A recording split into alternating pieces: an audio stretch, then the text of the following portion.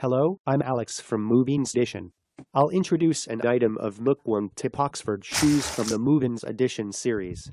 There are many designs for men's shoes, but the wingtip design is something that every man should have, though the term brogue also refers to an Irish accent and other regional accents from the United Kingdom.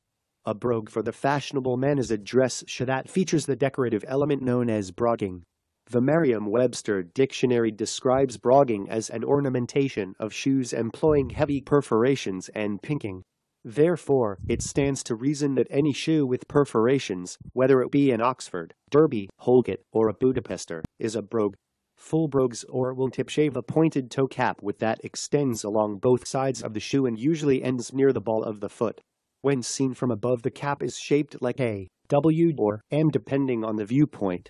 It features broguing along its edges as well as decorative broguing in the center of the toe cap, which is called a medallion.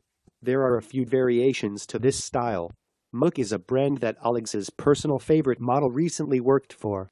It's a new product owned by MovinsEdition and it's a premium Mook Wingtip Oxford. Made in Korea is a premium model that is hard to find at Mook. Do you know that?